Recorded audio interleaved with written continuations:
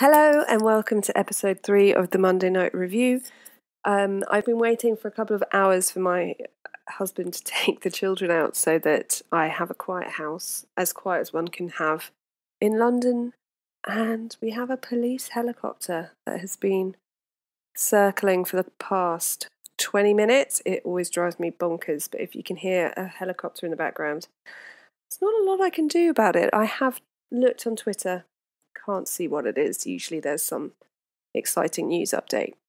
I haven't got one for you. There's just a random helicopter. Updates as and when. Maybe it's an escaped murderer. I hope not. My kids are in the park. But today, so last episode we had the lovely Gemma Bray telling us all the spooky stuff that's happened. Well, not all the spooky stuff that's happened. She seems to be a bit of a spook magnet. But thanks for your lovely feedback on that. I have got more guests lined up. Oh, here comes the helicopter again.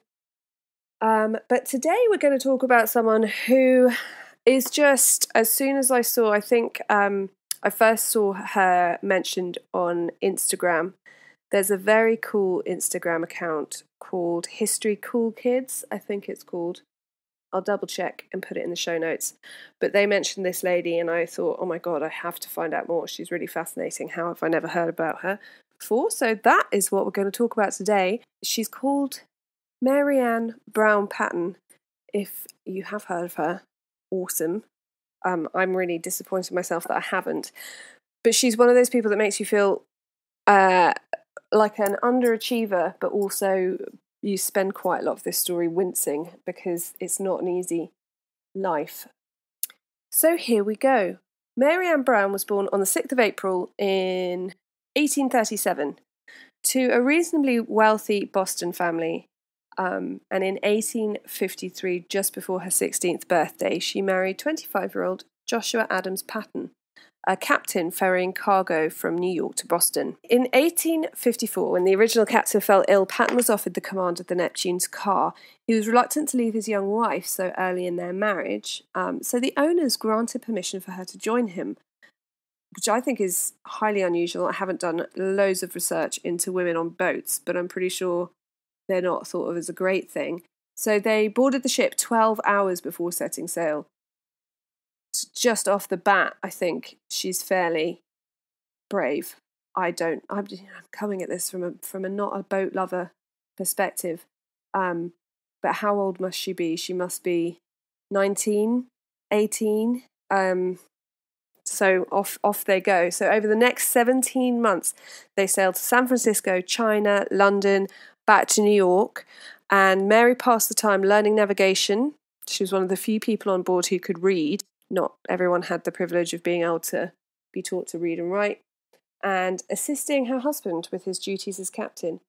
For those of us who aren't boating folk, Neptune's car is a clipper, and I always read about this, a clipper, and I'm always like, yeah, it's a boat, but I thought I'd look it up.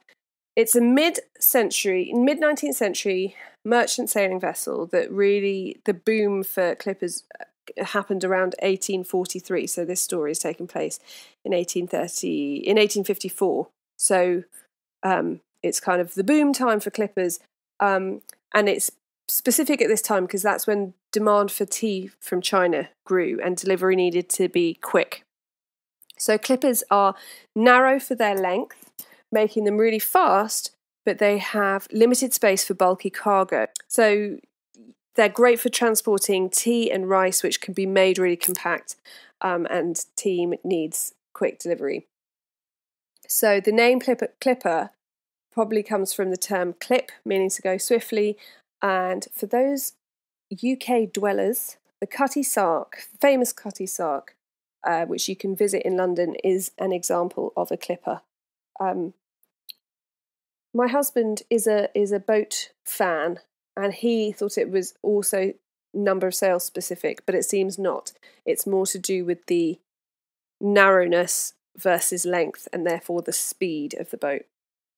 So the Neptune's car had a reputation for speed, And on the 1st of July, 1856, along with 2 other clipper ships, the Intrepid and the Romance of the Seas, Neptune's car left New York, once again with Mary on board. I think it's really sweet that, I know that sounds patronising, it's not intended to be patronising, but I have a feeling as much as my husband loves me, that if he was offered to go on a boat, I would be staying here. I think it's really sweet that they obviously had a lovely relationship, that they wanted to stay together, despite it being no place for a woman. And I say that not because the women are weak, as we're about to find out, but because there wouldn't have been a lot for her to do on board. I don't think the conditions would have been particularly pleasant and more geared towards an all-male crew. She's obviously away from the rest of her family and everyone she knows. So I just think it's really lovely that they want to be together so much that she goes with him. And so they leave New York with these other 2 clippers, and as is common for the time, a friendly race is to take place. So what would happen is boats would set off at the same time, heading for the same place, obviously from different companies with different cargo on board, and there would be bets placed on who would get there first. So this made speed a greater priority than usual. But not long into the journey, Patten found that the first mate was sleeping on the job, tying up the sails. He was basically doing lots of weird stuff at night when he was supposed to be on duty. And Patten believed it was to slow down the progress of the boat.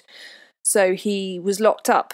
Patten believed that he was possibly placing bets on a competing vessel and therefore trying to lose the race for the Neptune's car. The second mate was illiterate and he couldn't read and he was unable to navigate. So Patten, who hadn't been feeling well when they left, was forced to perform both duties as captain and first mate. So from what I can tell, again, not a boat person, but first mate, I think, basically does the night duty. You're captain at night, making sure the ship stays on its course and doing what it needs to do so that the captain can sleep. So basically, Patten's up day and night and does this for 5 days straight. But when Neptune's car is at the foot of Cape Horn, Joshua Patten lapsed into a coma from what would later be believed to be tuberculosis. So when the first mate's locked up and untrustworthy, and the second mate's unable to navigate, Mary Patten is the most qualified person on board to bring the ship safely into port. Remember, she studied navigation. She was on board for 17 months the first time, and during that time she just hung out with her husband while he was being captain. So she learned navigation, all the stuff that you need. She also happens to be pregnant at the time. So unbeknownst to anyone but her and her husband, when she boarded the ship, she was pregnant. The last thing I want to do is be on a boat when I'm pregnant. So she takes over the ship, and in her spare time, she reads medical journals so she can nurse her husband. She's 19. See what I mean? Feel very much like an underachiever. The first mate tries to persuade her to let him out, and she refuses. She says if her husband doesn't trust him, she doesn't trust him. When she refuses to let him out, he writes a letter to the rest of the crew, trying to incite them to mutiny. He says that they shouldn't be, have a woman in charge, and they should aim for Chile to get help. Mary, however, wins the crew over. It just speaks volumes about what an incredible woman she is. They agree that she should continue to captain the ship in her husband's absence, or until he's better. So Joshua regains some strength, gets up, takes over, lets the first mate out to resume his duties, but then finds that the first mate's attempted to divert the ship. Now, the ship has a $300,000 cargo. So I looked it up. $300,000 in 1857. Is that when we are? 1857 is worth $9.2 million. So these ships were renowned for having a lot of money on board. They had, if you were asked to captain the ship, it was a big deal. So he gets locked back up and Joshua lapses back into a fever, so Mary just continues to captain the ship. She apparently says she did not change her clothes for 50 days. She literally just captained and nursed her husband. He had really bad fevers. At one point she had to shave his head to try and reduce his temperature. So when they arrive at San Francisco, Mary's offered assistance to get the ship into port, which she refuses. She sails the Neptune's car into harbour herself, and she comes second. She beats all but one of the ships in the race. So, not only has she done what many people would believe that a woman wouldn't be able to do, she did it while she was 19, she did it while she was pregnant. She's just an instant celebrity. She's officially the first woman to command a ship. She's 19, she's 6 months pregnant, so she's visibly pregnant by the time she arrives. The ship's insurers are so impressed with her because obviously if the mutiny had happened or they'd lost the cargo, that's a lot of money. Something's just gone bang downstairs or upstairs. Oh, it's the puppy. Oh my God. So I heard this massive bang and then this weird noise and I thought, someone's breaking into the house, but in fact it's the puppy breaking over the baby gate. So yes, if she'd lost that £9.2 million worth of cargo, it would have just been awful. So the ship's insurers give her $1,000 reward. In today's money, that's £30,900. And when asked about it, she says she was only doing the plain duty of a wife towards a good husband. So they've landed at San Francisco. They return to New York. Joshua was alive. She's credited with keeping him alive on the journey, but he is seriously unwell. He's a Mason.